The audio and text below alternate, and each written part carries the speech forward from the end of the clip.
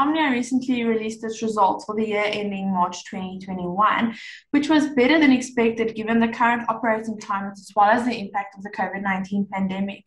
Could you just talk me through, or maybe give me a brief overview of these results, and why they were touted as, better than expected? If we just take a step back for a minute, Omnia has been through a very difficult, tough phase over the last 2 years. A chunk of debt and a process to execute on a rights issue. And then over the last period, actually paying down the debt. So I think what the market was looking for was to see how we as a management team could deliver on our promises. And as at the end of March, what you see is a nice rebasing of our business. Firstly, we're in a net cash position, so 1.3 billion of net cash, which shows that our debt has been extinguished. Our debt has been extinguished due to two things. One, the sale of our agri business, but more importantly, the cash being generated out of our core business.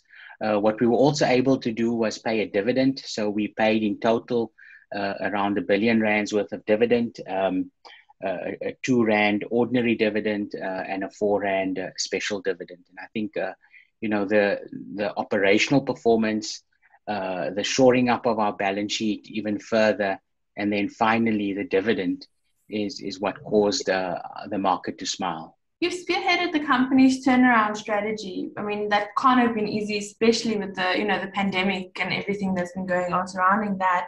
Could you talk to us on how you approached this during this time? And what goals had you initially set to reach? There were three things we focused on, and the board and the management spoke about. The first goal was to stabilize and safeguard our company. We're a company that started in 1953, over 4,000 people in 25 countries, 17 almost 18 billion rands worth of turnover, involved with the livelihoods of so many thousands and thousands of people, and involved in food production and mining and primary chemicals. So the first phase was to stabilize the company, make sure the company was safe, make sure the balance sheet was safe and secure.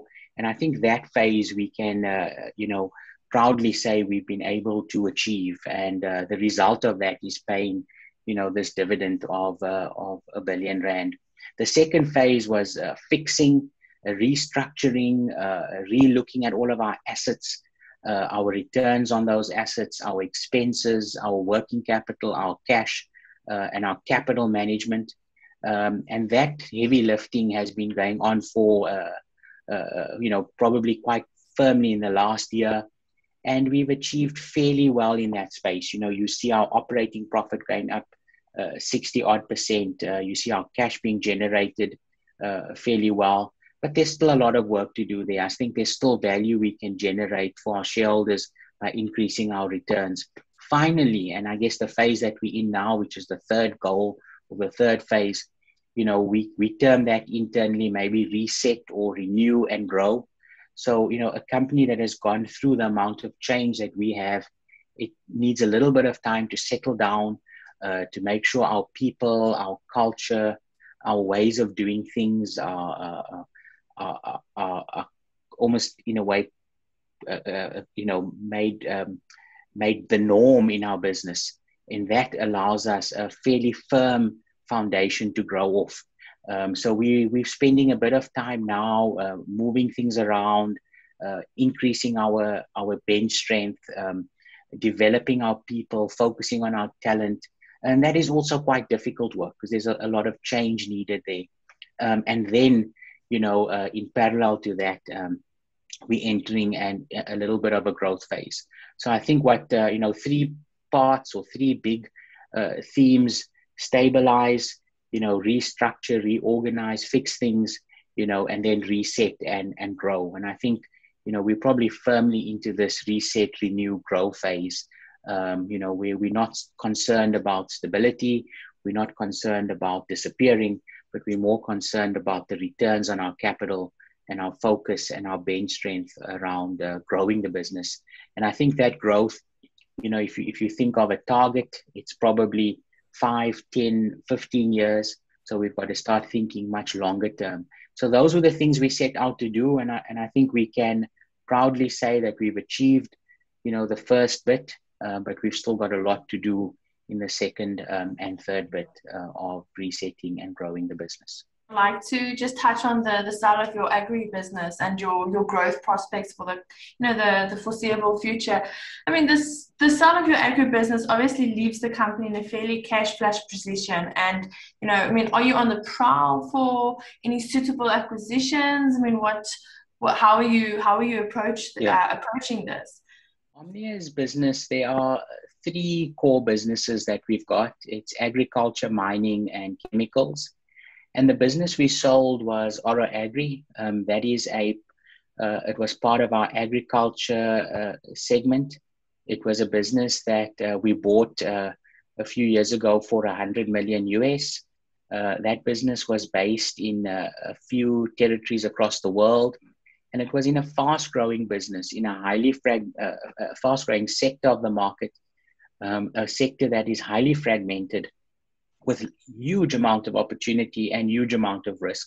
And I guess, in looking at an offer that we had for that business and in weighing up the potential and the risks, we felt that the offer made sense for us to be accepted, and we followed a process to dispose of that business.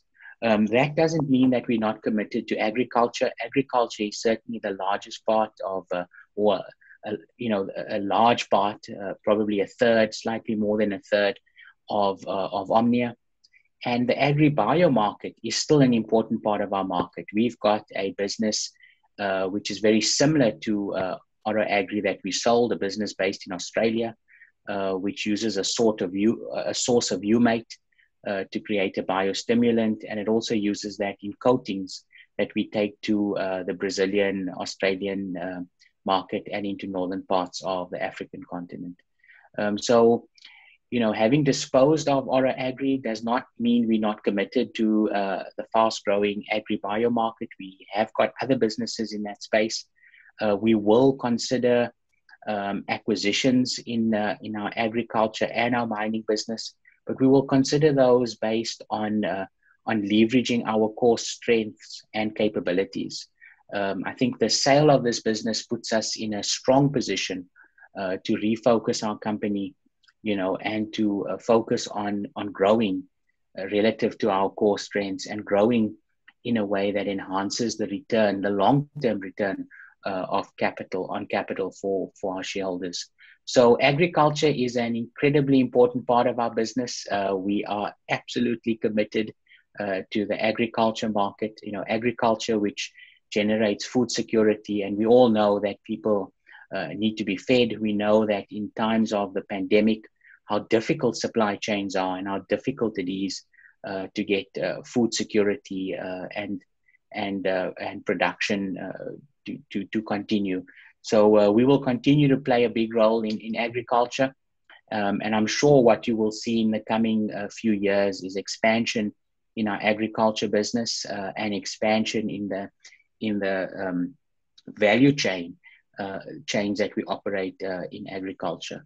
And perhaps, you will also see certainly organic, but you will also see inorganic growth in that part of our business. The COVID-19 pandemic is still with us today, unfortunately. How did Omnia deal with the pandemic and the subsequent challenges from both an employee and culture perspective?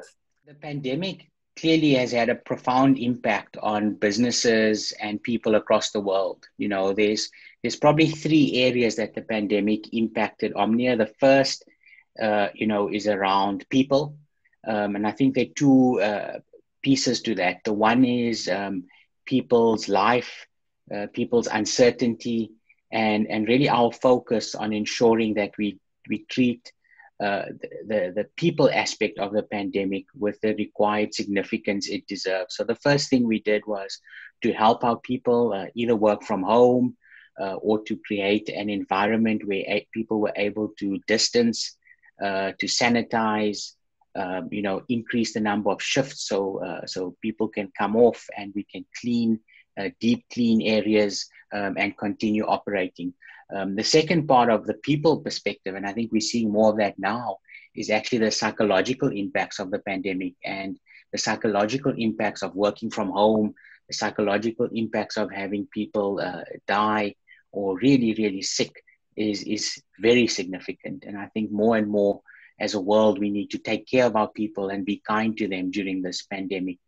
I think the third part of it, which is the bigger part that has impacted the business operations, or the bigger part impacting the business operations, was around supply chain. We saw immense disruptions to supply chain.